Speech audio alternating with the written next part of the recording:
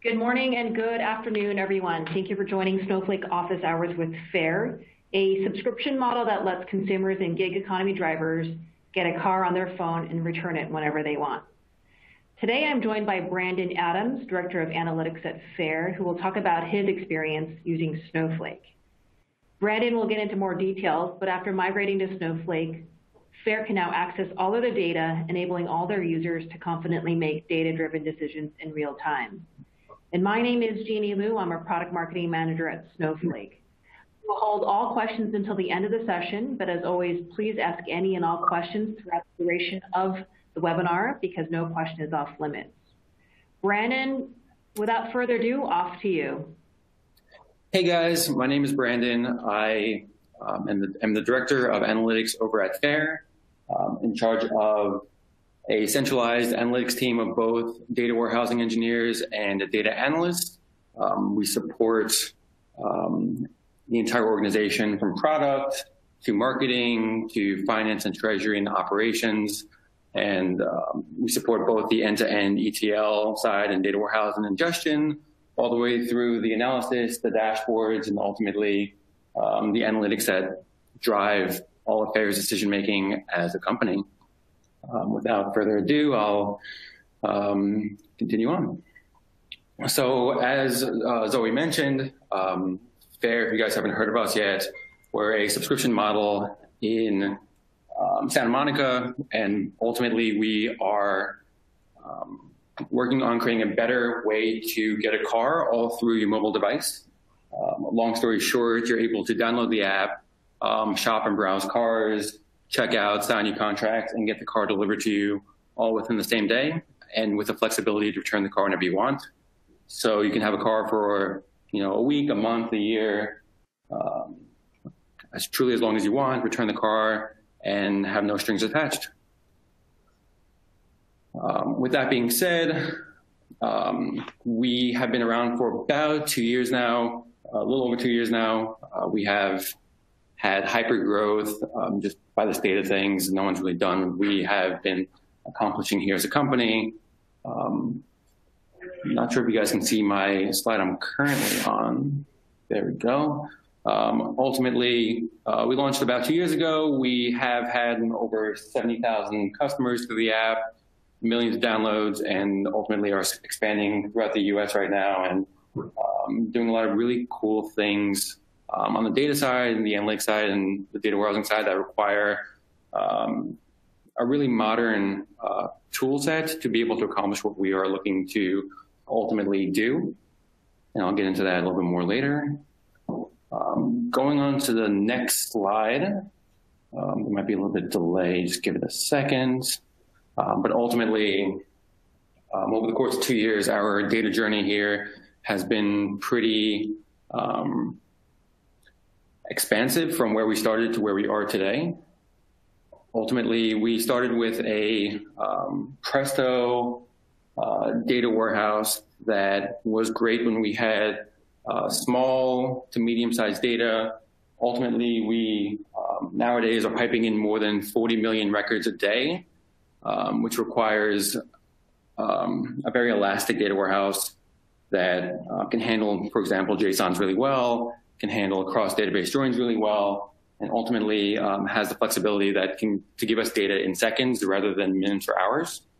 Ultimately, I'm not going to go through this entire data journey, but where we are right now is a combination of that middle section of Snowflake with Airflow, with Looker, and GitHub and Circle CI for version control and continuous deployment and automation.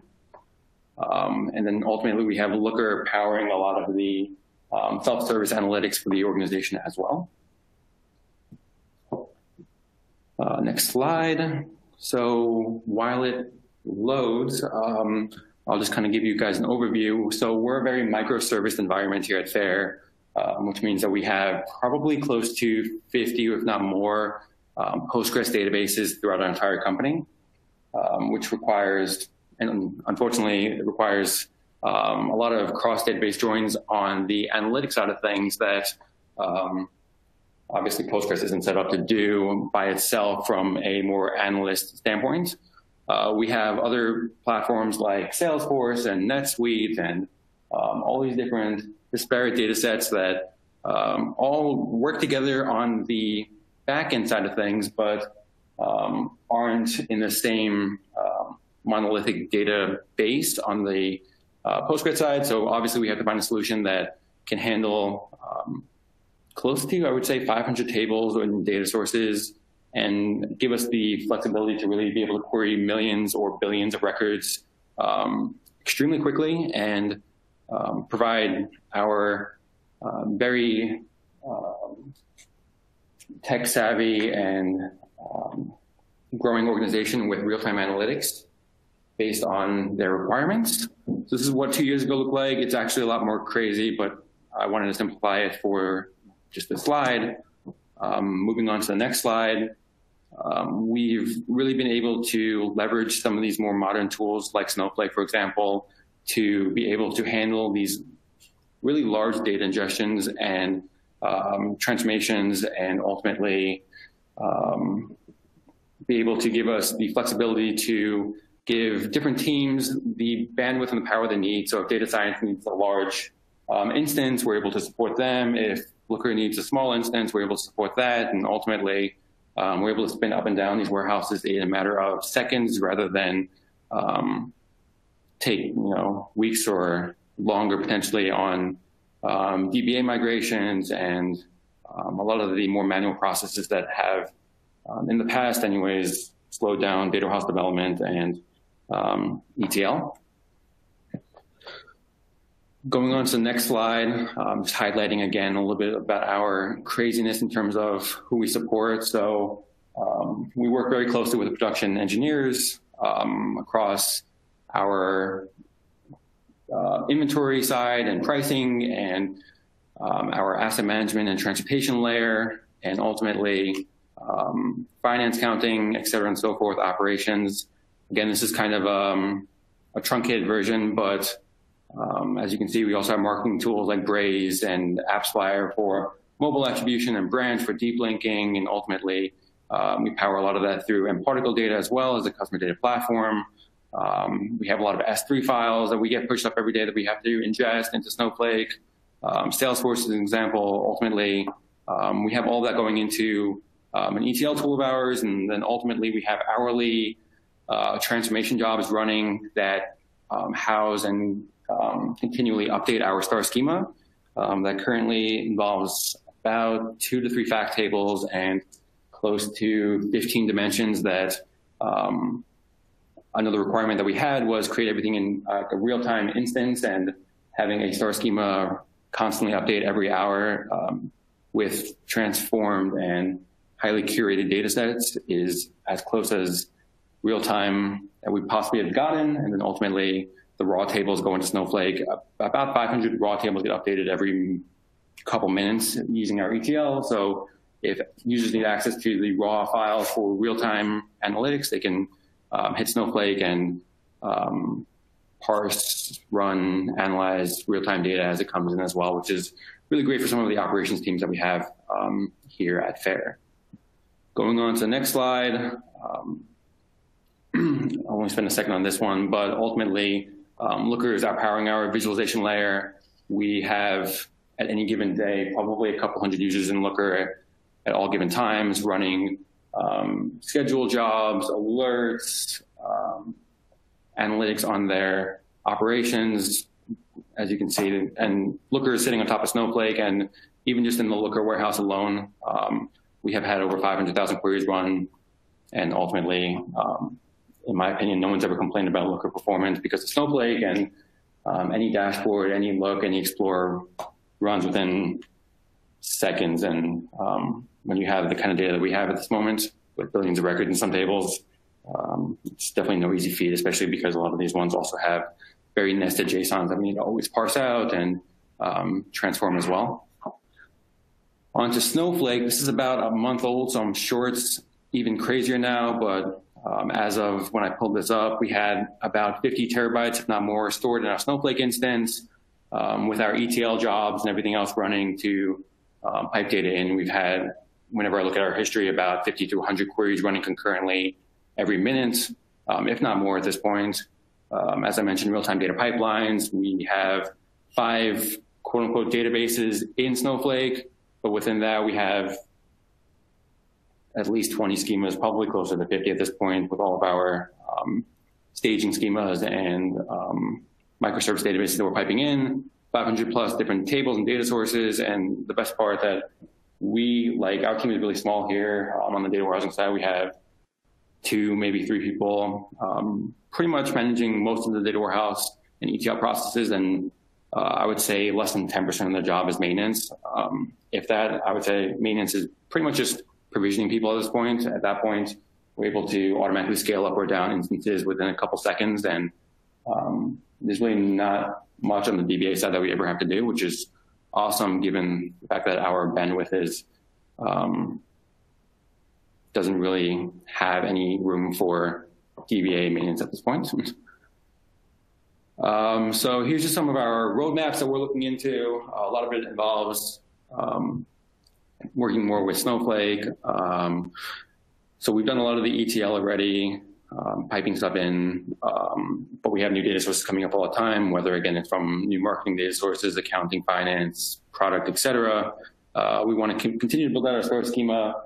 Our store schema has allowed the entire company, for the most part, to get onto one single source of truth.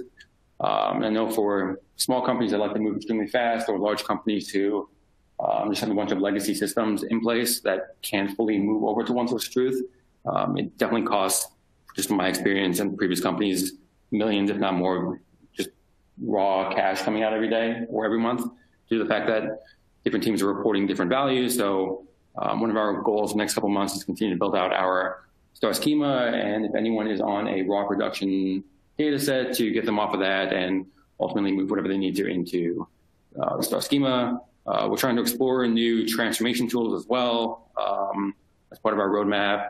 And then ultimately on the business side, everything we're doing is currently to build out better unit economics, payment performance, LTV, customer, and vehicle lifetime value, and ultimately growth, so that we can continue to grow at this hyper growth speed that we've been doing the last couple of years. And again, we as a team like to have retrospectives every couple of weeks, ideally, and a couple of them that we kind of just gathered here. Step 1, this whole new concept of data ops, which is kind of like a data DevOps thing, is very much important. We're able to maintain our velocity of probably merging in anywhere from 10 to 20 changes in our star schema in any given week or any given sprint, due to the fact that we've automated a lot of the manual deployments that most teams have historically in data warehousing.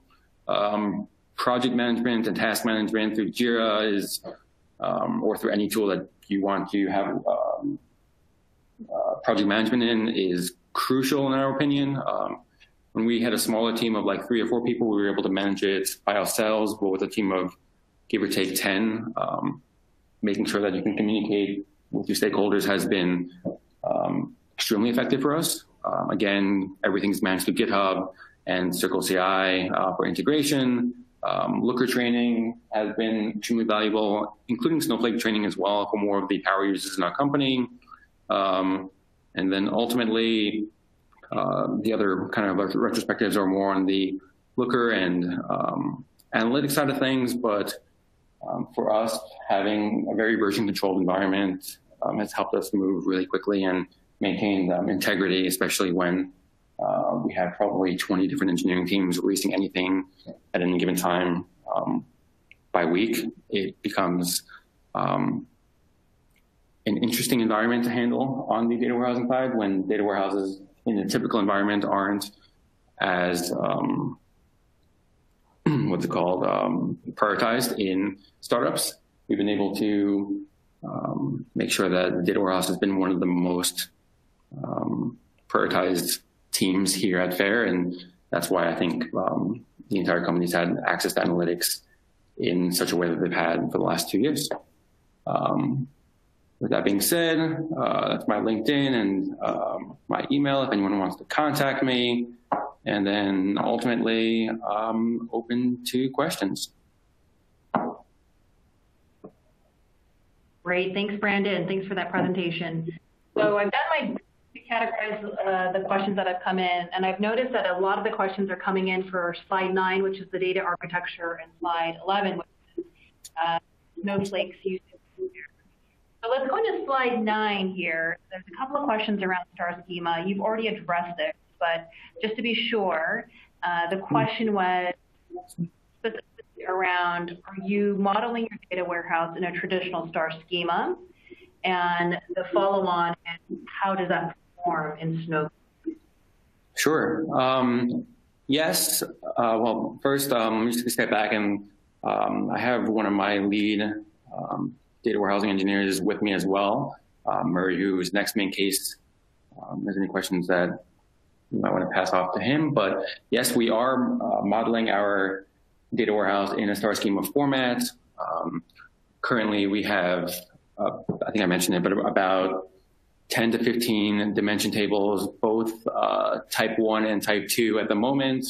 And we have a fact table that's very traditional in terms of surrogate keys linking to all the dimension tables, and that updates every hour during our Airflow transformation jobs as they run, which currently find deltas over the last 3 days and then merge them into the dimension tables, and then ultimately the fact table will have inserts as appropriate as the transformation tables run.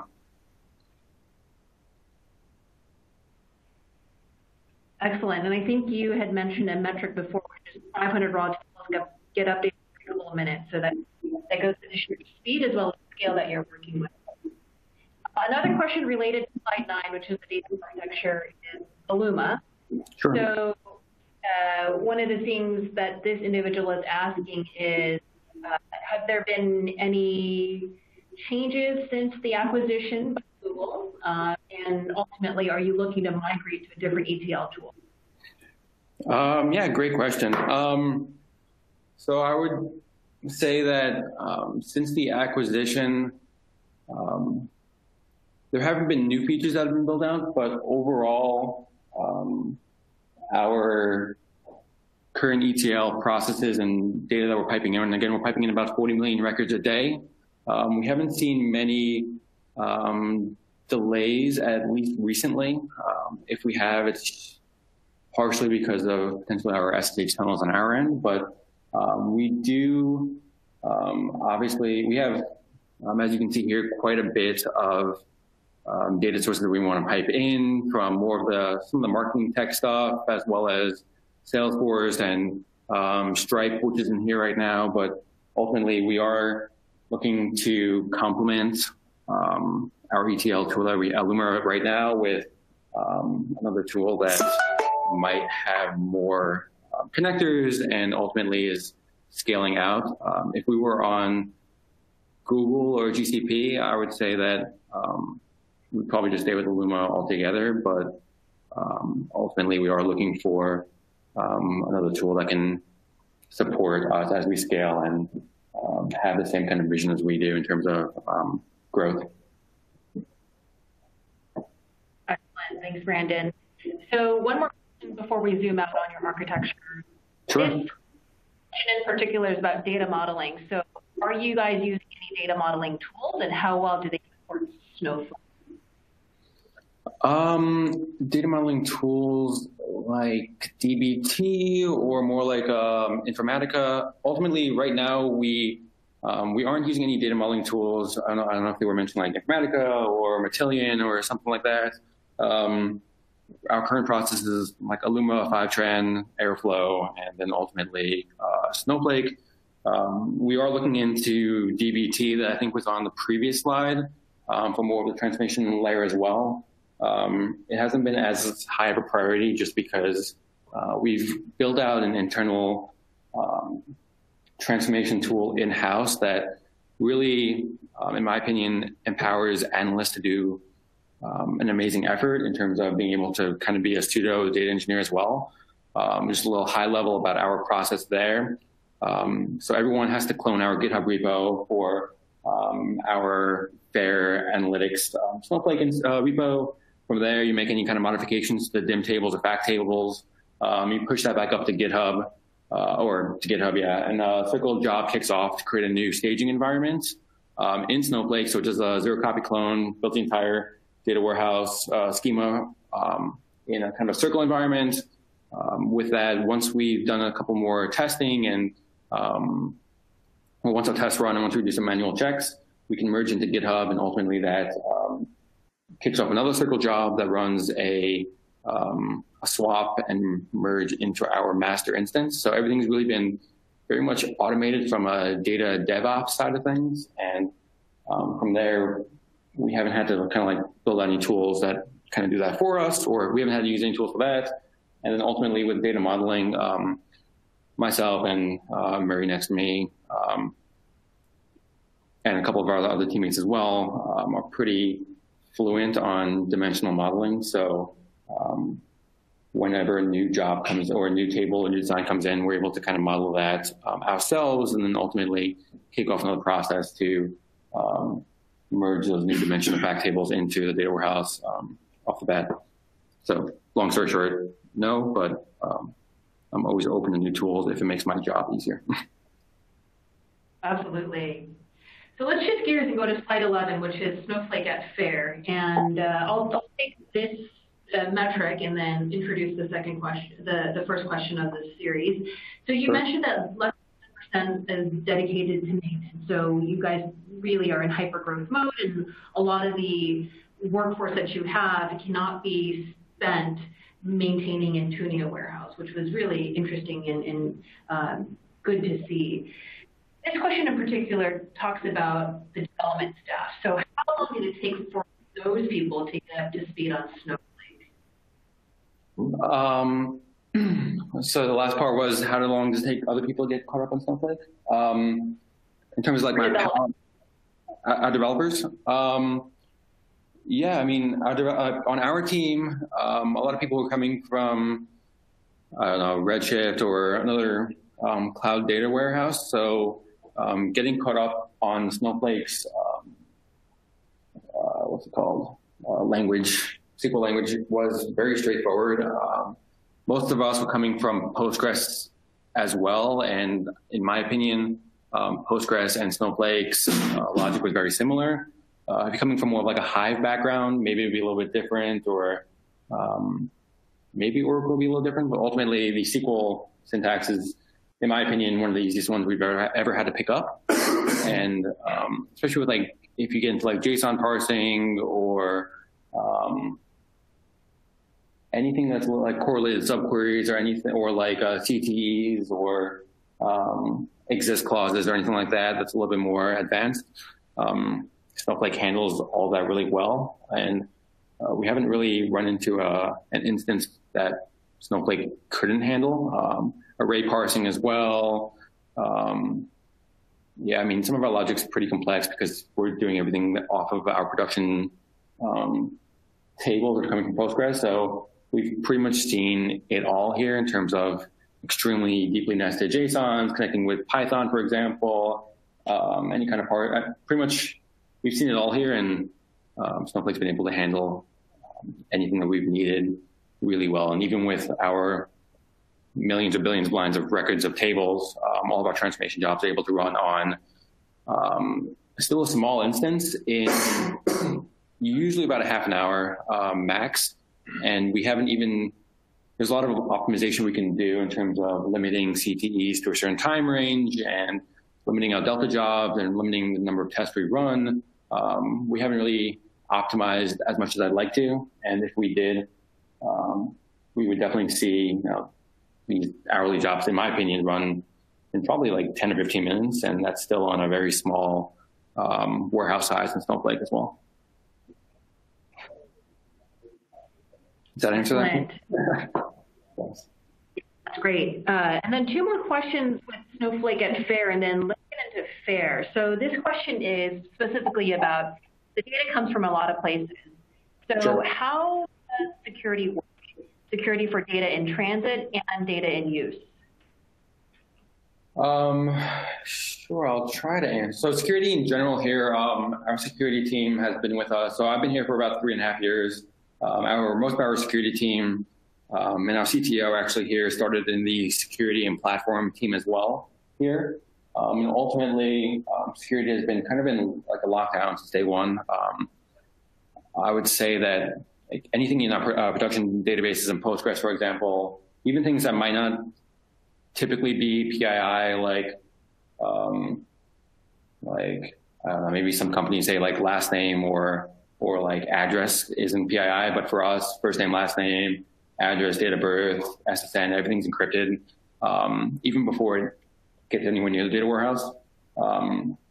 Ultimately with Illuma and Fivetran, we've signed contracts that require a little bit more security protocol on their end as well.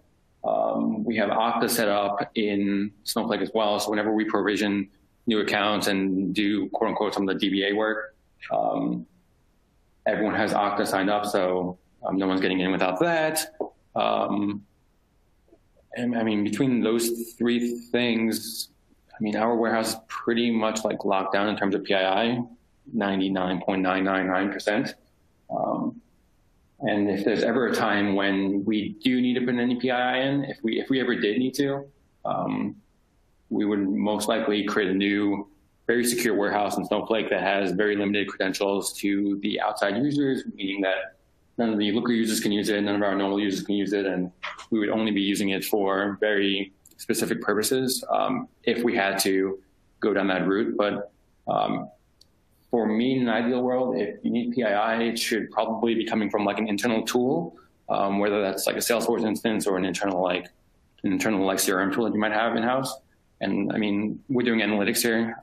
Usually analytics doesn't require, in my opinion, PII. So I try to keep as much of that out of the warehouse or the analytics platforms as possible. Excellent. So we'll round it out with this final question about Snowflake. A lot of questions pertain to cost. So as everyone on the line knows, we only pay for the storage and compute that you actually use. And so this question in particular was, how do you actually predict what your cost is going to be at the end of every month? And the follow-on is, does the amount of query growth impact how much you're going to be using Snowflake? Sure. So in terms of predicting growth, for the most part, we are able to pretty accurately tell. Snowflake also follows up with us quite often, lets us know our usage rates and forecasted rates, just in case we're about to go over. But we can kind of see, so like our Illuma or ETL platforms are pretty consistent month over month.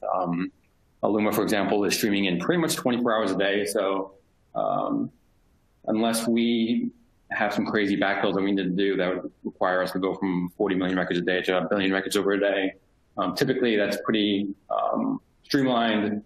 We can see our Looker warehouse's growth increase, and we can kind of just forecast based on historicals at this point. There's definitely some changes about like Circle CI and warehouse and our just like internally used just as company growth happens, but we're able to pretty, I wouldn't say pretty easily, but pretty accurately forecast overall our growth, and our Snowflake instance is still for the entire year cheaper than one data engineer. So it's a pretty easy argument to make, especially when we have all this stuff happening in cloud warehouse, to say, hey, like if we need to have more budgets, fine, it's still cheaper than a data warehouse engineer. So in my opinion, if you compare building a warehouse by yourself versus doing everything we're doing here, it's kind of a no-brainer. Excellent. Thanks, Brandon. Let's shift gears for a final time and talk about FAIR. So there's a lot of interesting questions that came in specifically about your business model. And I wanted to ask you this. So your organization is currently in hypergrowth mode. You definitely want to use better ROI models to see how to learn more about your customers, what drives retention and LTV. So this question is, can you talk about how you work with your marketing team via mParticle, Braze, et cetera, to use your data models for prospecting for new customers? Sure. Happy to chat about that. So we pair really closely with marketing and performance marketing teams here. Back on the other slide, so we're a mobile-first platform. So from day one, we've had AppsFlyer, we've had Branch, we've had mParticle, Amplitude, all the like marketing product growth tools that we needed to have. Ultimately, a lot of the things that we are doing on the analytics side of things, where do I start? So high level, we're ingesting all these different tools. We're building out performance marketing tables for them that kind of show them across any campaign, any channel, any platform, by day, by install day, how much is it costing us to acquire a customer, whether that's cost per subscription or pre-approval or order or account.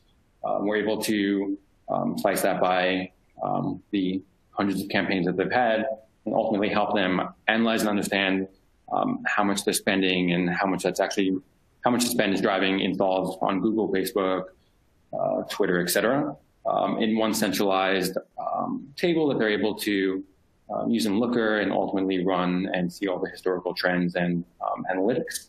On more of like an mParticle front or CDP front, we're also in charge of all of the events that we have. So all the mobile events of any action they perform, any kind of screen they view, any button they tap, anytime they create an order, we're in charge of both the back-end events that are piping in through mParticle and the front-end events that are happening through mParticle. So that ultimately gets sent over into mParticle and ultimately into Snowflake, as well as pushed back out into Amplitude and Facebook, and we're able to, and Braze and all these other MarTech tools that we've helped integrate as well.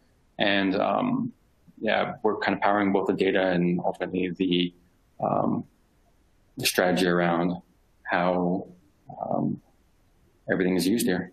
I hope that answers that question. We can definitely go in a little bit more, but the LTV, all the customer LTV, asset level LTV models, subscription level LTV models coming through and getting built out, whether it's from my team or the marketing team or the data science team around the data that we're getting in through all these different sources, and ultimately pushing back out into a variety of these tools to help us gain new customer growth. And I would say that Snowflake and mParticle have been huge drivers of that since day one. Excellent. So this question is also about FAIR. So geospatial is the hot topic. Are you guys doing any geospatial analytics? And how are you, if not, how are you filling that gap? What are some extensions that you're using that work well with Snowflake? Yeah, so we have looked into geospatial. We've actually asked this a couple times. A lot of times we have like lat long and we have IP addresses, and ultimately we're trying to target users a little bit better in terms of understanding. For example, our flow goes from install to creating an account, to creating an application, to getting an order, and ultimately getting a car.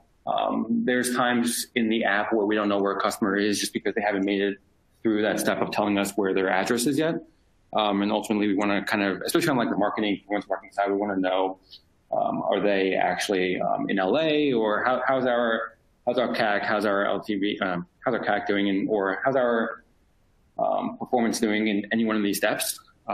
So from there, we use IP address quite often actually to identify where these users are. That has been kind of tricky when we don't, like, IP address or like Wi-Fi address area isn't really ideal for a lot of these things, but we have a couple different sources to kind of help us narrow that down, and I would say within the 90% accuracy, understand where the customer is. I believe, I could be wrong, but I think Snowflake's actually building out some functions to help as an IP address like lookup, but I don't want to kind of, I think there are.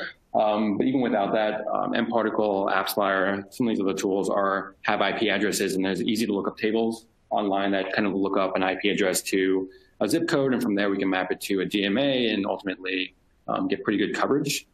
There's other tools. This is more like a marketing, like a MarTech question. There's a couple one tool in particular that we've been looking into more that can help us actually do a lot of geofencing really well based on where a customer is. It wouldn't be more on like a data warehousing analytics question, more of a, can we like target people who are maybe on current block and send out a push notification or some kind of messaging around them? And we have been looking into those tools, and they integrate really well with mParticle and Braze as well. So I'm not sure if I can just like give out names over this, but there's definitely tools that can help with geospatial customer segmenting and targeting.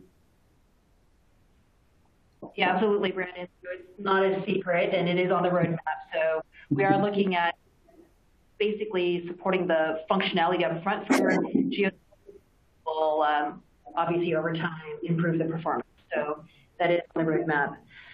The final question I have in the FAIR space is around change data capture. So this question in particular is, how do you actually take care of it? Is it through Illuma? And if so, how has the performance been for you? Yeah, again, all of our Postgres tables were, I think 99% of them were on CDC for all of our tables that we're ingesting. And I would say that as long as your table is quote unquote like a normal table with a primary key and a date field, CDC has worked really well for us. And ultimately, we don't have many deletions in our databases, but I would say that half of our database, because we're very microservice, every team is a little different out there. Some other Postgres databases are only insert only, which is great for us. Some of them, a lot of them actually are actually updates, which require CDC. Since I've been here since day one, very early on, I basically caught any tables that don't have like a versions table if they update. And we make sure that the engineering team here creates a version table for every table that's updated. So with many of our Ruby teams, will make sure that they use Papertrail for this. Our Python teams have been pretty good with only inserts only or historical tracking tables. But either way, just in case, we have CDC set up for every table. And again, we have about 40 million records coming in every day. Sometimes that's up to 60 to 100 million records a day. We don't really ever see a lag. With Illuma, they have dashboards that show us if there is latency. There's restream queues as well, so we know that any data is coming in that isn't accurate, it gets stored there, and ultimately we can restream it in. But CDC has worked really well for us. And again, some of our teams, especially operations, they track like intraday, how many, if we're buying tens of thousands of cars, and we're transporting them through like an asset lifecycle, we need to know where the cars are, how many of them need maintenance at any given time, how many of them are ready for a customer, how many of them need oil changes, tire rotations, et cetera, and so forth. And ultimately, a lot of our operations teams use Looker and our Snowflake data in pretty much real time. So CDC has been, without CDC, it would have been really hard to do that. And it's worked really well for us. That's great, Brandon. We have still a ton of questions, but we do need to end the series. A couple of things that will happen. Everyone on the line will get the recording and the slide deck, and the questions will be answered. So somebody from Snowflake will reach out to you. The next office hours is 2 weeks, so we're looking forward to having everyone join as well. And Brandon, specifically for FAIR, Snowflake is really bullish on the global mobility market, and we're excited to see what you guys do with or even without Snowflake. So thanks again for joining, and thanks again, Brandon.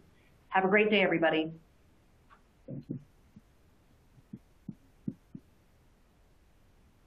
Goodbye.